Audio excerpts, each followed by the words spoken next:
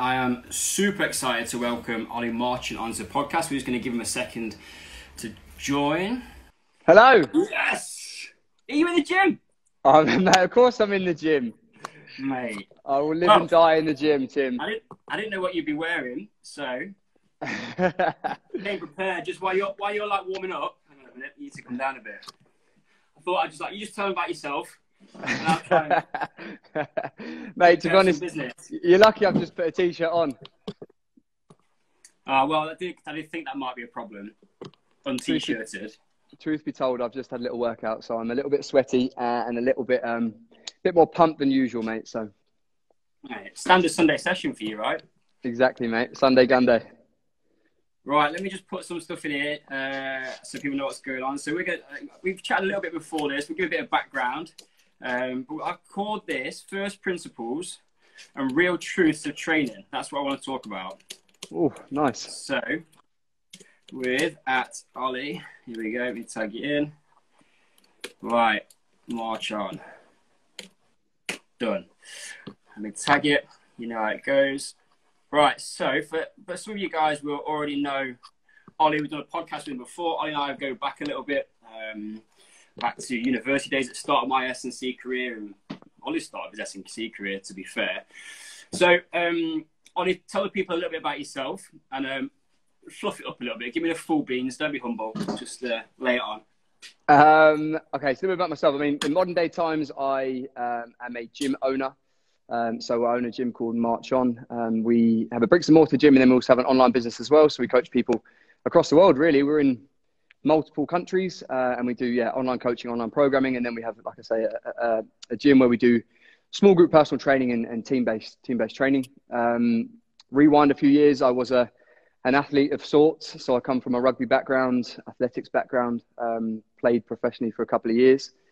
Rewind a bit further back from that, being at university, got a degree. That's where I met Tim, so started my strength and conditioning journey under the supervision of Tim as my mentor. Well, it must be 10, well, 8, 9, 10? Yeah, well, a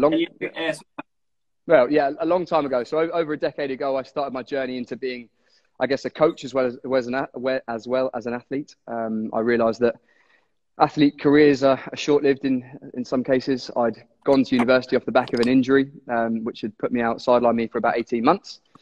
So, yeah, I mean, I've kind of whizzed through that. I guess right now I'm a person of fitness. I am a coach. We also do coaches education through a company called the Professional Fitness Coach Association. So my passion just lies within still being an athlete of sorts, still training very much myself.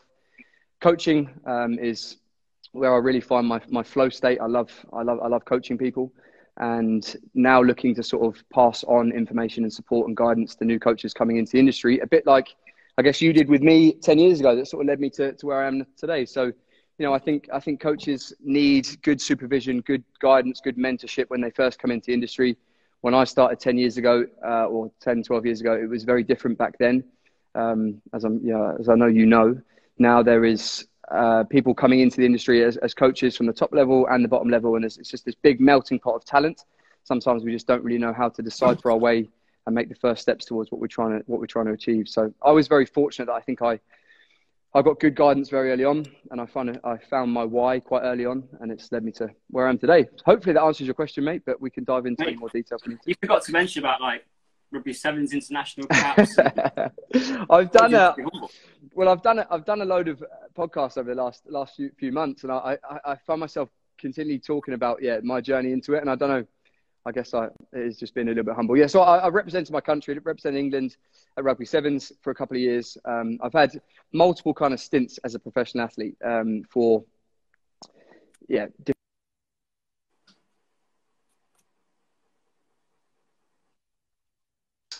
ending injury for a period of time with my cruciate ligaments. That's when I went to university, and I knew that at that age I still had something to give the competitive athlete world. I still had the drive and the hunger and the passion. I'd got my degree, so I decided to give it another go. Took a little while to get back to the level where I could make rugby a full-time profession, and I managed to do it for a couple of years, I say, with England Sevens. Got to about 26, 27 years old, and then I realised that I was holding on to a dream for the wrong reasons. So I decided to turn my back on rugby, and I've not really looked back since. it. Really enjoy watching it. Awesome. Don't think I'll ever go back to playing it. Better? Cool. Right. So that is the there's a bit of a lag on the time thing. I think probably my Jack's probably watching something on Amazon. So right, that's the serious Ollie out of the way. So that's now we've got the background out. Now, first principles and truths of training. So as a man who's been in the industry, like Ollie will come across as like quite serious, very grounded, like focused. Discipline is one of your key principles, and consistency, which anyone who follows him will know about. What you maybe don't always see is Ollie's lighter side. So I want to pull on some of that, Ollie. So what we're going to do is I've got a list of things, and these are real world examples, right? And I want you to debunk some fitness myths, the sorts of things that get like put up on gym walls, on t-shirts, maybe on the occasional mug. We're going to go through a few, and you can be as philosophical as you like, or just as dismissive as you like. If you dismiss all of them, it's going to be a short interview. That's what I've got, right? All right, cool. We'll start off. I'm going to ease you into it. So we'll start off. Common fitness myths. So we're going back to first principles. No pain, no gain. Go. Oh, well, I think we need to acknowledge that we need to get a little bit uncomfortable in order for us to adapt and grow and get stronger, get fitter, whatever it may be. There's loads of cliches out there. So get comfortable being uncomfortable. But I think we understand the notion of progressively overloading the body where we can, challenge it. Get ourselves, take ourselves that next level so that we can adapt to that stimulus and recover and move forward. But I think the mentality of constantly driving that side of our system to constantly push and bang our head against a brick wall and not taking rest days and just not being aware of how hard we are training and just pinning all our hopes and dreams on each individual session rather than how that might fit together over a month or a block of training over a year is a fool's mentality. And I think we probably all realize that at some stage through our training journey when we potentially get injured, get ill, and we get sidelined for a period of time. So what would you say to people that are like in pain regularly? If they're training with pain as a coach, how do you help them through that? Because loads of people get in touch all the time. I've got back pain, I've got shoulder pain. And it's almost just like something they want to kind of wishing that one day is going to go away. But in my experience, unless you take some proactive action about it, pain just doesn't magically disappear unless you change what you're doing, because you've got yourself into a situation causing pain in the first place, right? Yeah, completely. I think it comes down to people's priorities. I think most people's priorities are that they want to be, in as little as pain as possible and making as much progress with their physique goals, their movement goals, their strength goals, whatever it may be. And that's high on the list of priorities, but they're not really willing to prioritize the things they need to do to be able to get that result. And that becomes, recovery, taking rest days, working with a manual therapist, potentially going and seeing an osteopath every now and again. If we're constantly beating up the body through training and adding stress, how much time are we putting towards, the mobility or the prep before the training session or a nice cool down? We know coming from a strength conditioning world, when we work with athletes, we're really trying to harp on about the prehabilitation, a good cool down, good recovery protocols.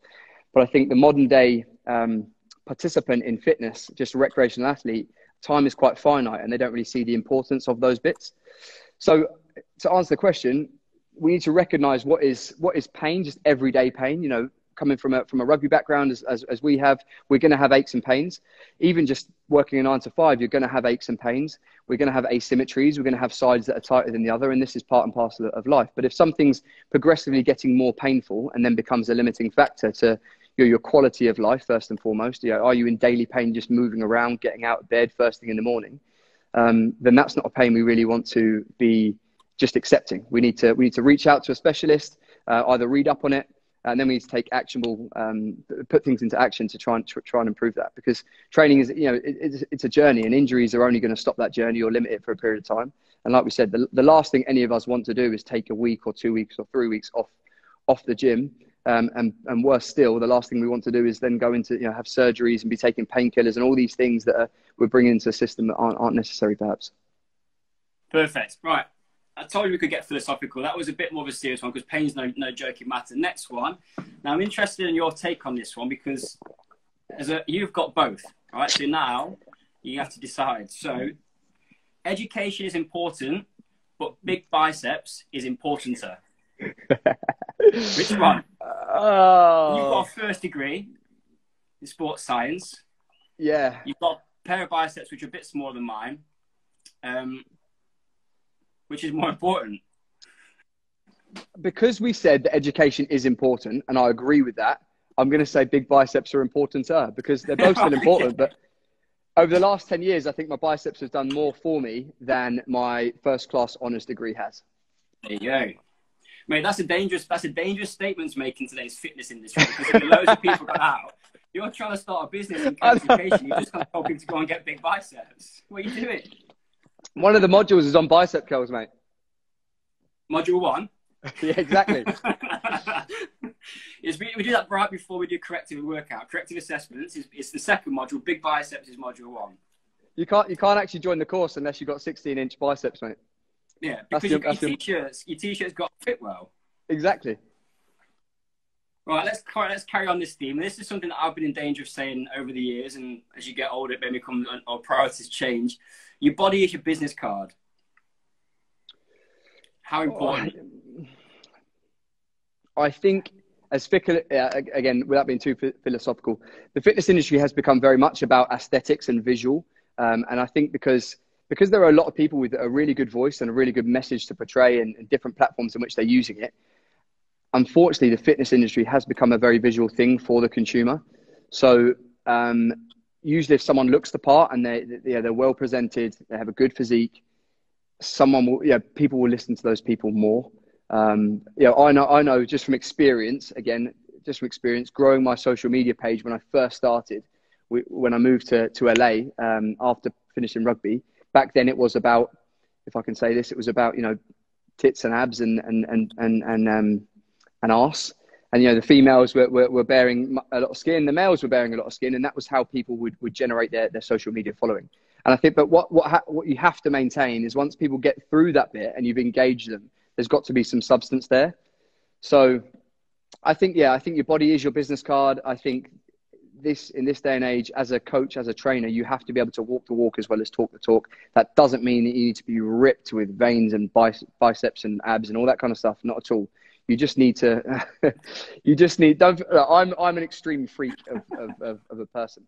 You just need to be, you need to have experienced what you're coaching. Yeah, I think that's one of the biggest things. You go through S&C and stuff, and we would always say to coaches coming through, if you don't love the gym, this isn't a career for you, because you're going to have to go and try stuff, because the value that places on your ability to coach an athlete, because a little bit. You don't have to be you don't have to squat as much as they do or bench as much as they do, but you need to know what it's like to go under 1RM, because you're about to ask them to do a 1RM. And I think that experience in the game of training yourself is massively important. And you can probably coach to a reasonable level without being mad on fitness and training. But those coaches that really excel, I think that's the understanding of going, I've got to do this myself. But whatever that might be, it might be that you're a flipping brilliant marathon runner. It doesn't have to be gym-based. Completely. But yeah, I think you're right. Yeah. Right, next one. This came from our yoga. One of the coaches who works with us, yoga, Jude. She often gets said, people say that, I'm not flexible enough to do yoga. Well, it's just like people say, I'm going to get fit before I come and get you before I use you as my personal trainer. Yeah. I think this comes down to people's sort of inhibitions or just scared to get started. I think people, this barrier that people put up where they're scared to take the first step into the gym. Like I said, they want to get fit before they go and get a trainer, or they want to get fit before they get fitter.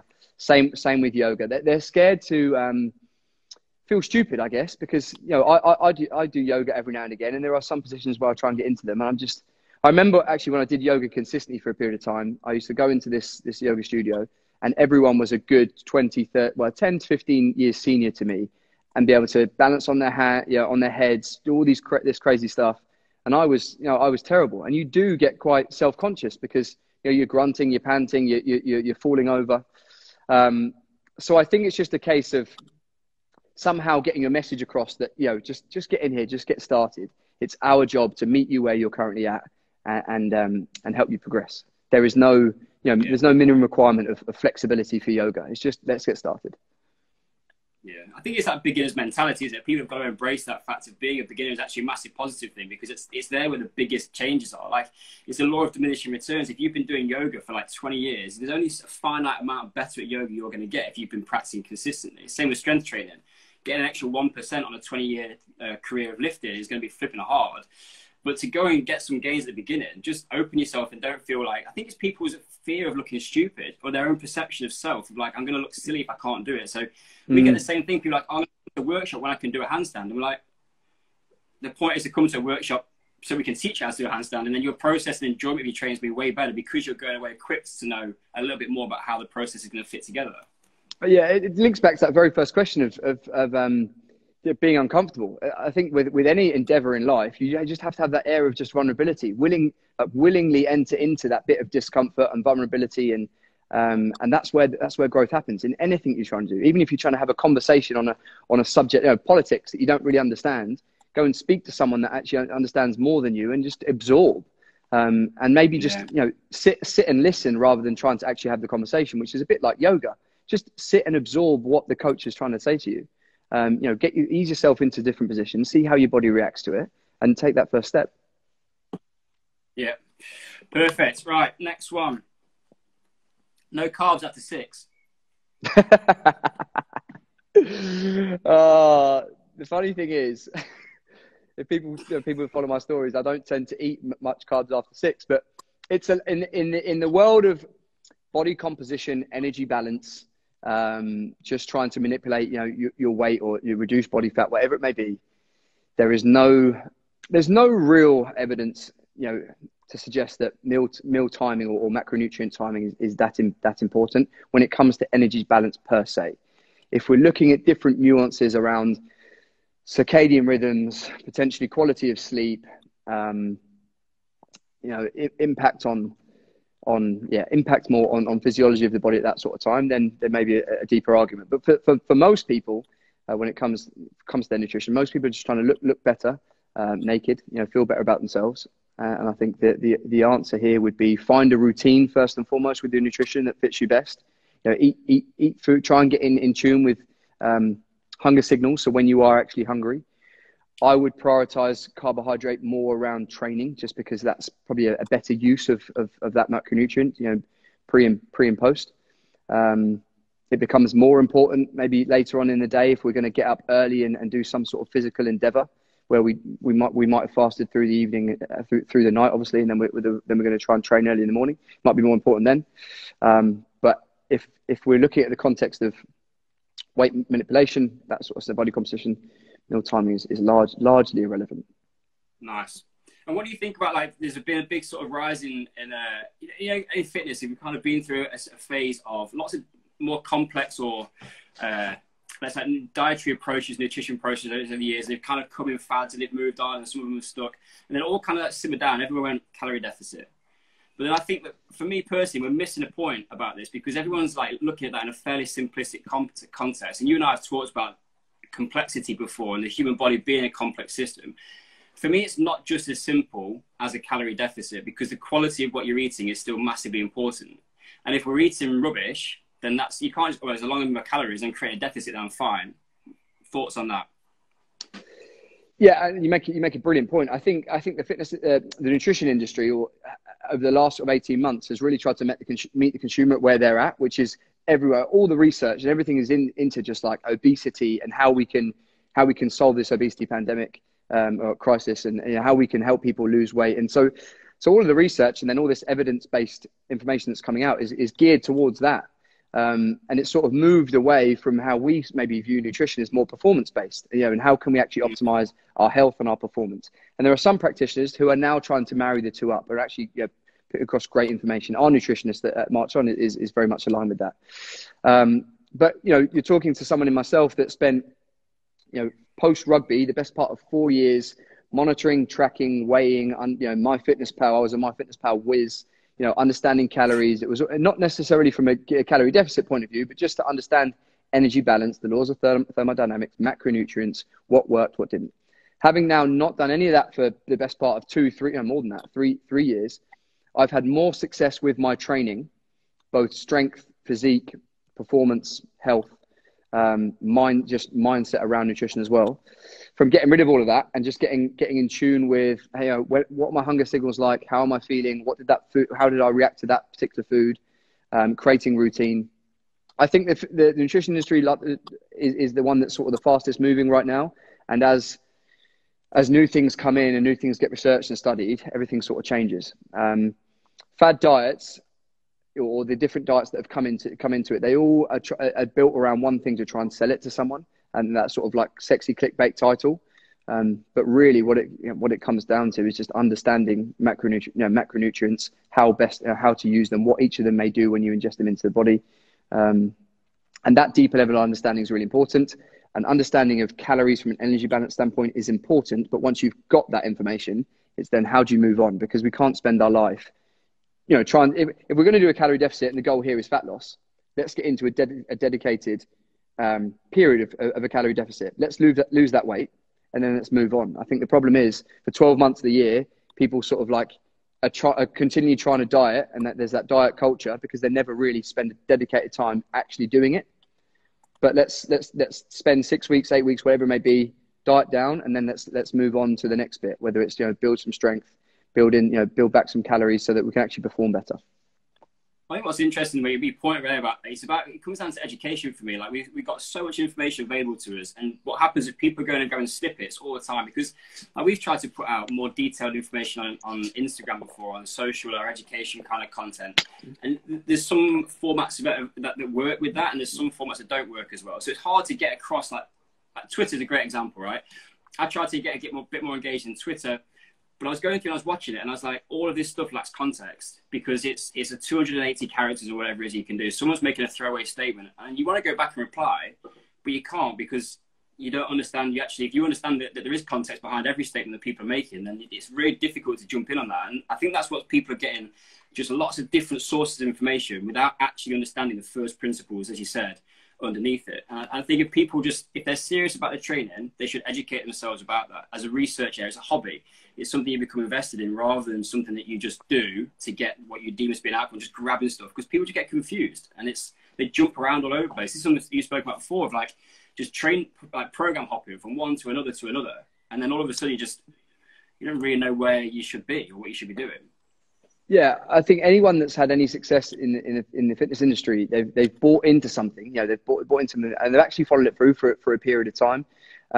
And I would say to whoever's consuming or taking this information from all these different places, most of the people you're probably following have all the information. Like the successful brands or businesses, have all that information for you. So just follow them and listen to what they're saying. It's fine to consume other people's content. But, if I come to the School of Calisthenics to learn how to handstand and to improve my calisthenics, and then you obviously offer yoga, and I know if I tapped into your mind about nutrition, I'd get everything I need to know from you. So if I was doing that, I would just buy into the School of Calisthenics and everything that comes with it. Because you look at you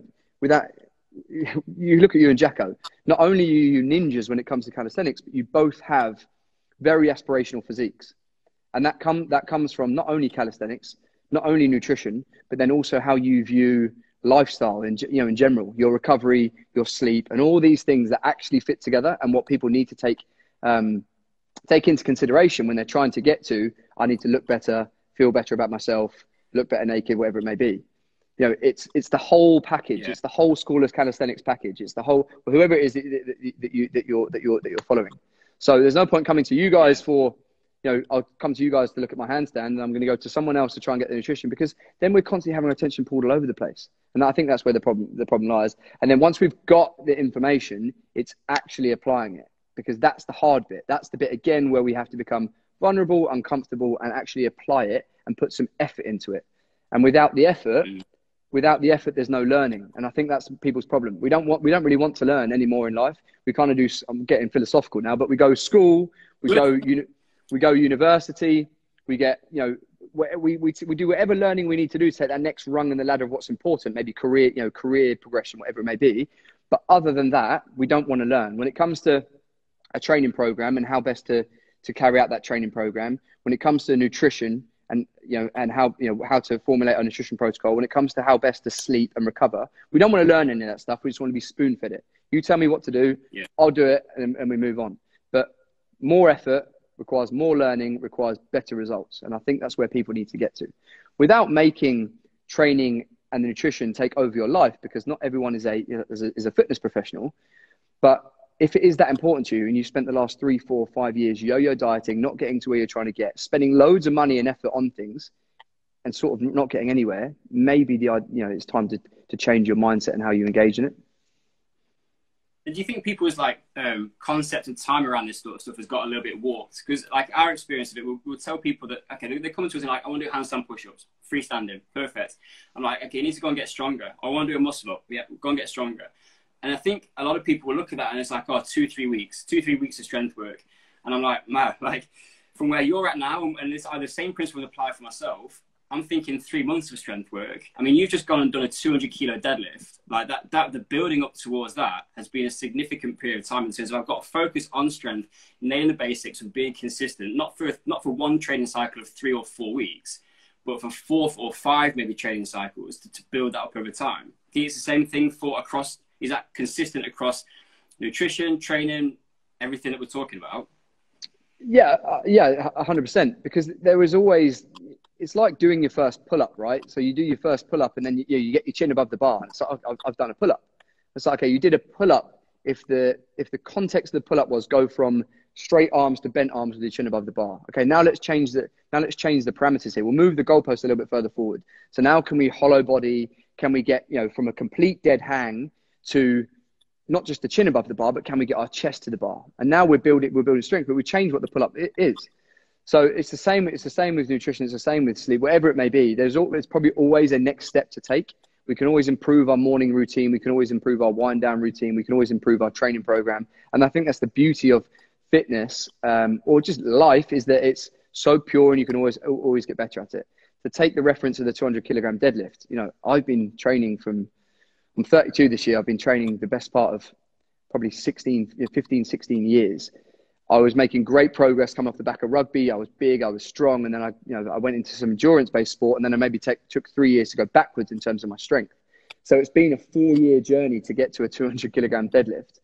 And I've not gone near a 1 rep max on a deadlift. I'll probably maybe go near it once a year. So the goal was to improve my 1 RM. But I actually go near that 1 RM once a year, because there's so much groundwork to put in to try and get there.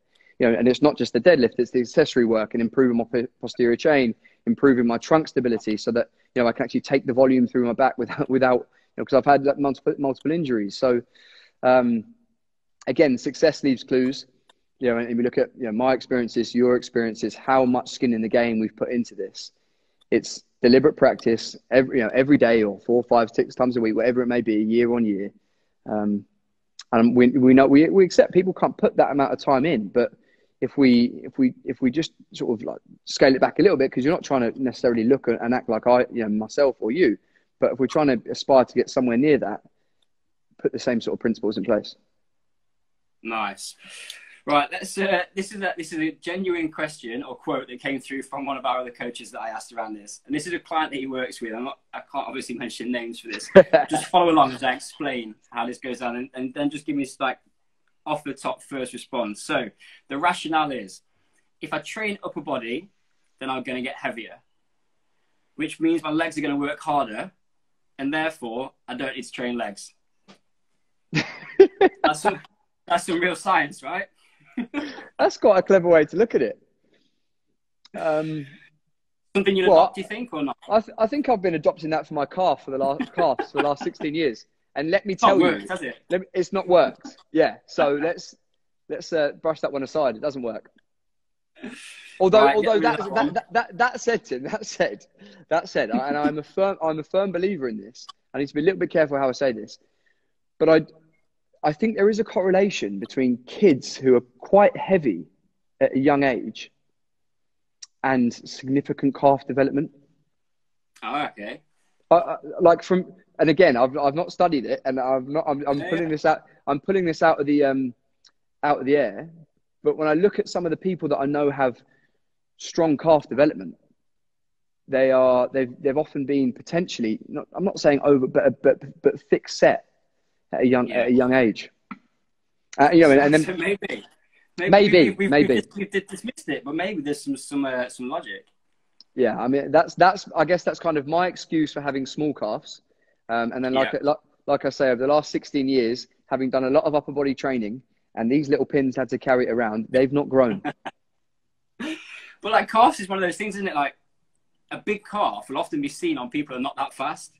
Like if you look at basketball players, they've not got huge calves, but they'll be the bounciest in the game.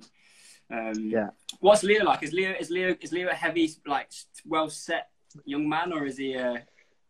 It's hard to tell. It's hard to tell really, because of late we haven't really seen him compared to other kids, because obviously the current environment.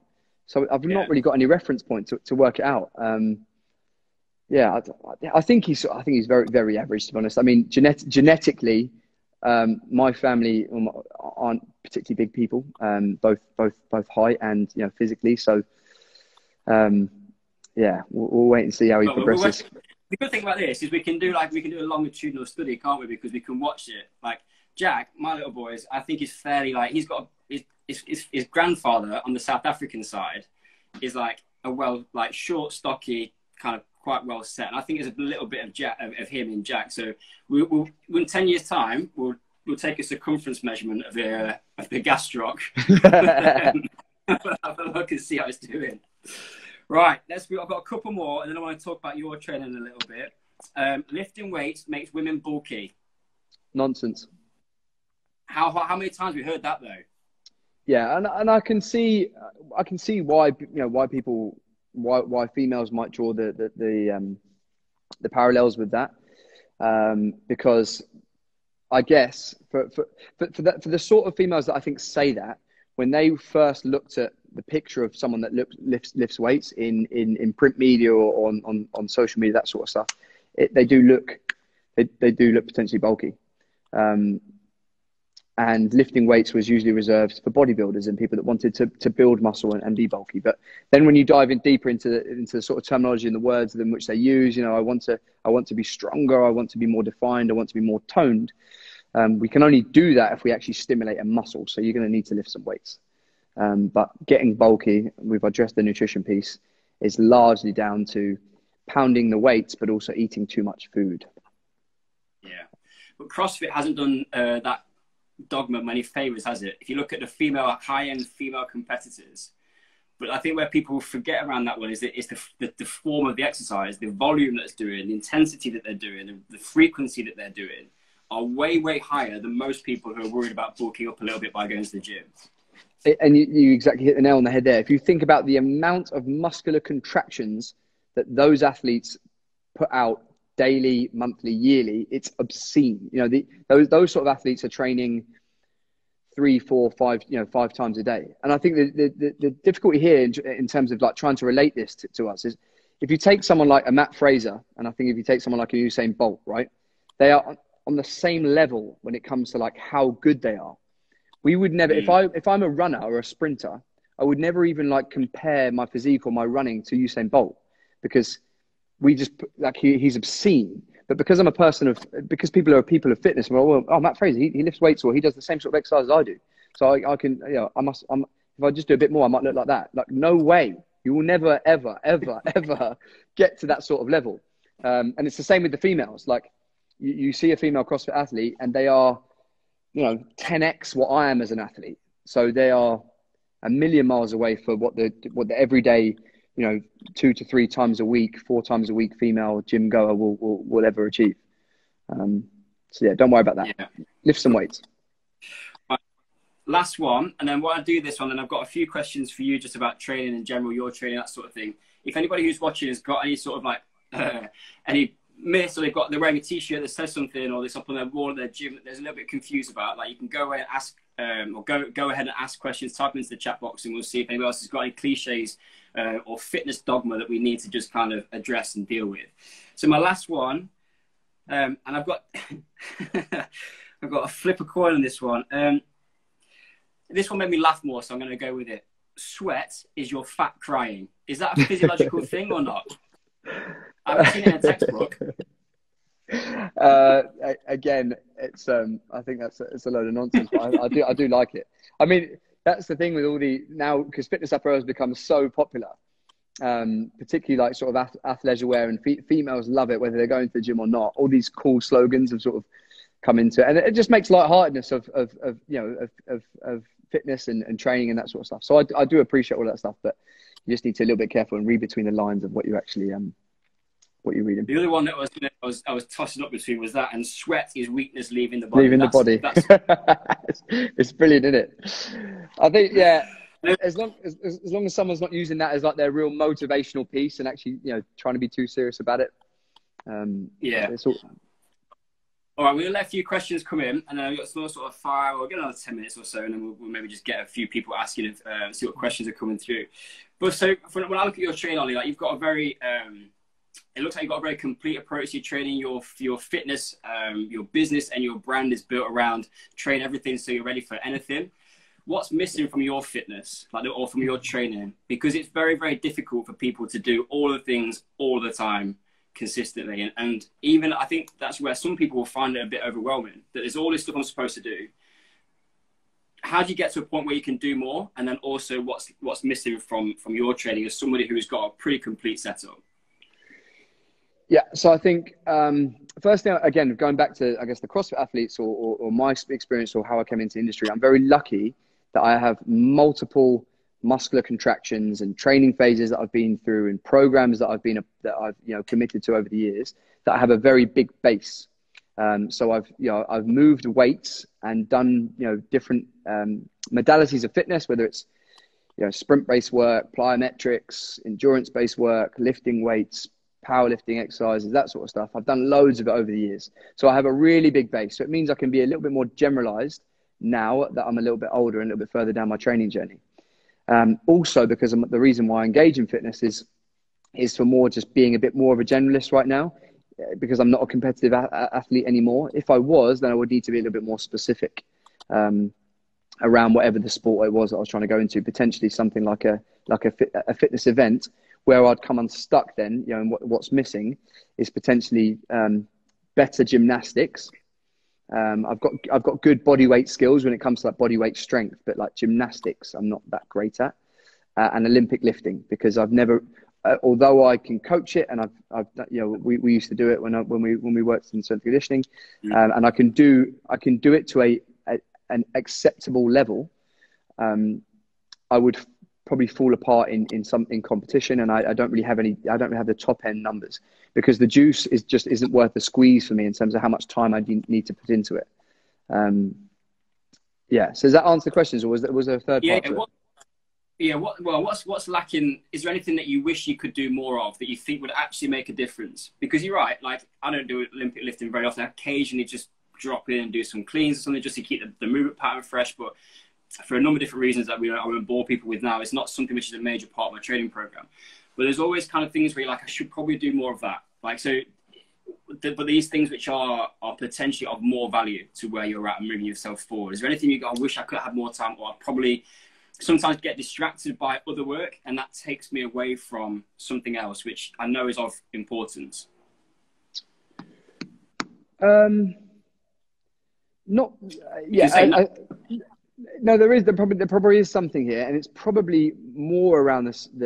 If my goal was really to build strength, which it has been, to get that 200 kilo deadlift, and it's been a 4-year journey, it didn't need to take that long.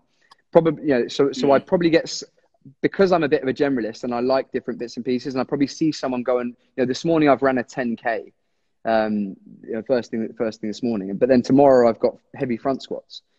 So again, if I really wanted to take my front squat and take my strength training that seriously, I probably shouldn't run a 10K this morning.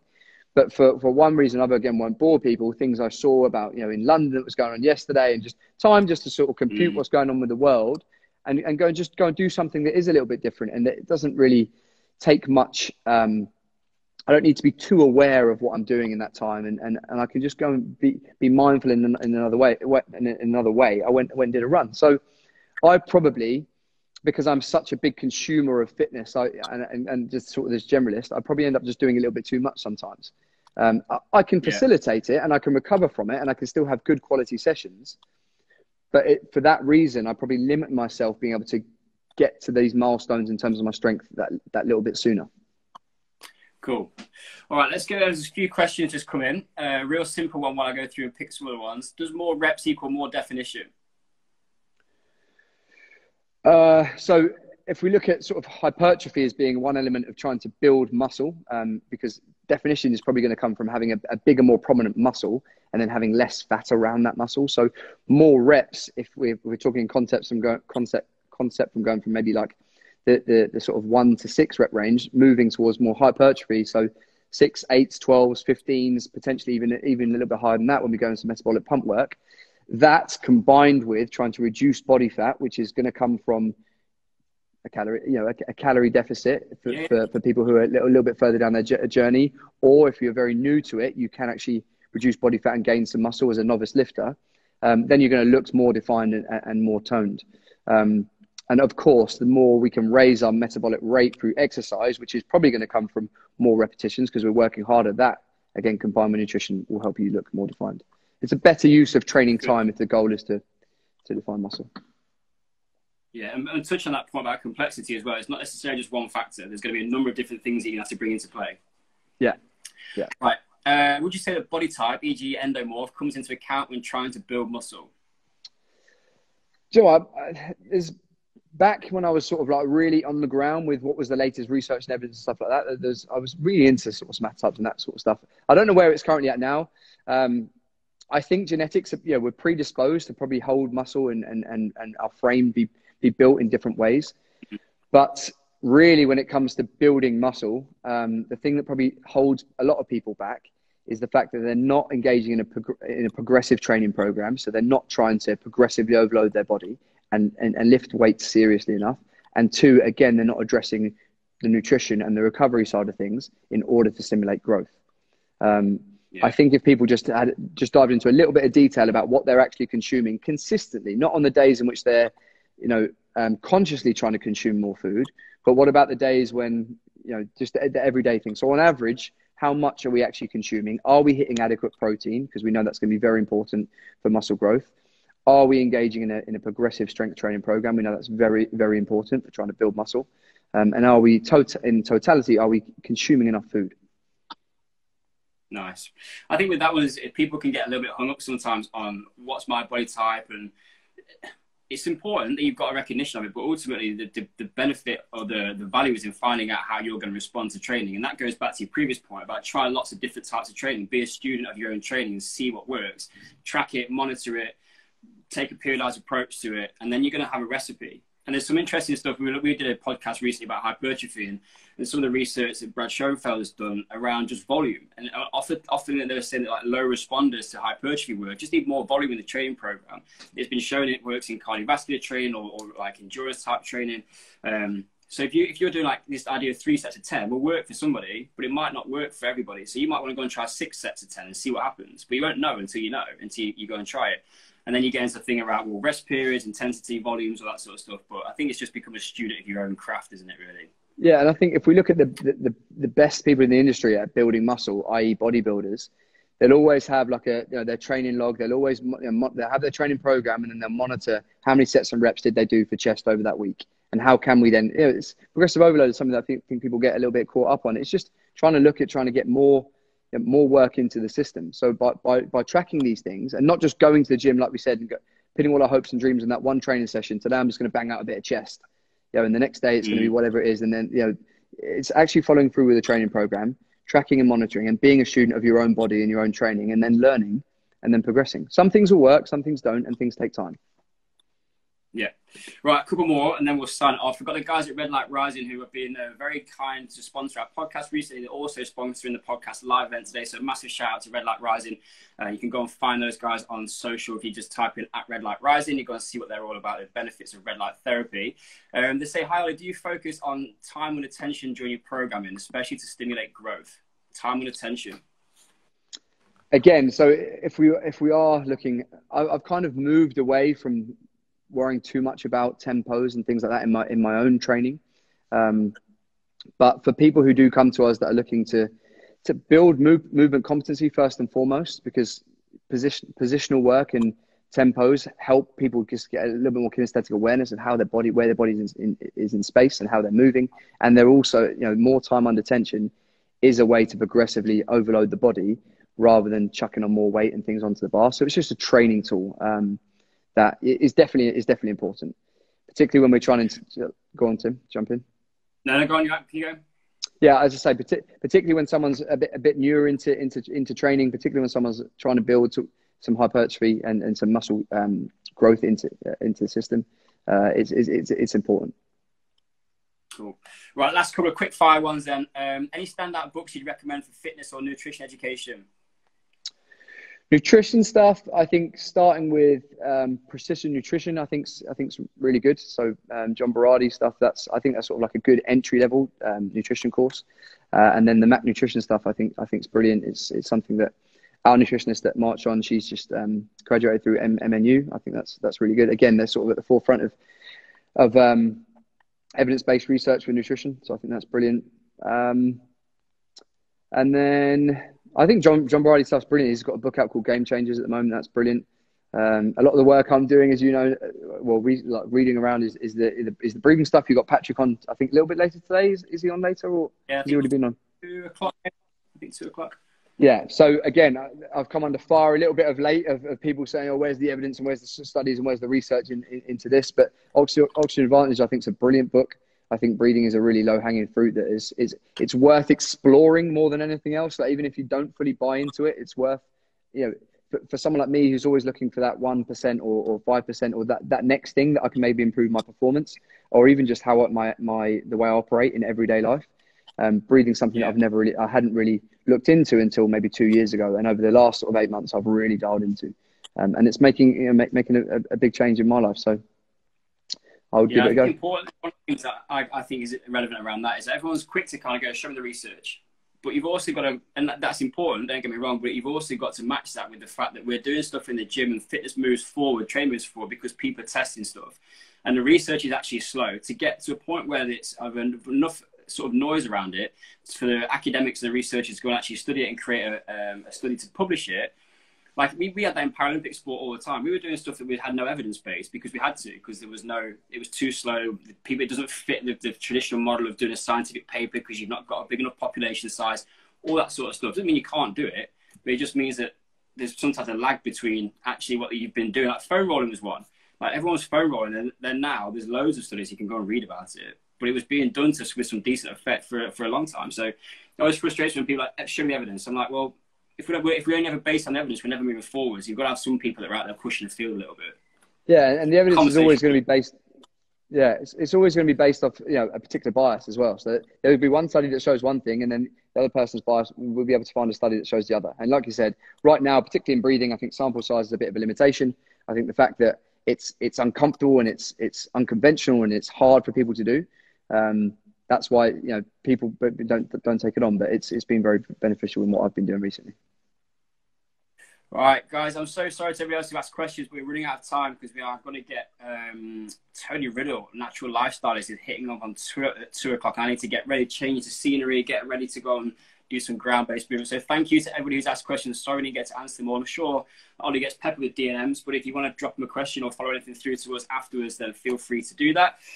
Mate, as always, we could have chatted for probably a good few hours, and post-lockdown, we're doing that. I'm going to come down and see the gym and have a little bit of a tune whack out. And I need to hit you about something else. So I'm going to send you a message later on, probably today or tomorrow, just an idea of something that's floating around. Perfect, mate. Thanks so much for having me on today. Oh, mate, before you go, so this might have crashed my audio last time, but what I wanted to do was walkout music for everybody. So I've picked a track for everybody that I'm interviewing today, specifically, right? So I've got one for you, but I didn't want to play it at the beginning because it might have bodged the audio because I had a few problems before. So I'm going to play you your music now, and just to sign you off, and you can see if you like it. You ready?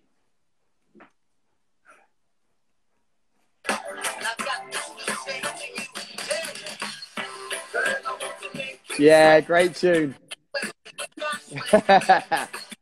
Love it, mate. Actually, I've got one last question before I go. At what point do you get to where you can refer to yourself in fitness in the third person? How have you managed to do that? Are you The Rock? I don't know. I do stupid things and they seem to just catch on.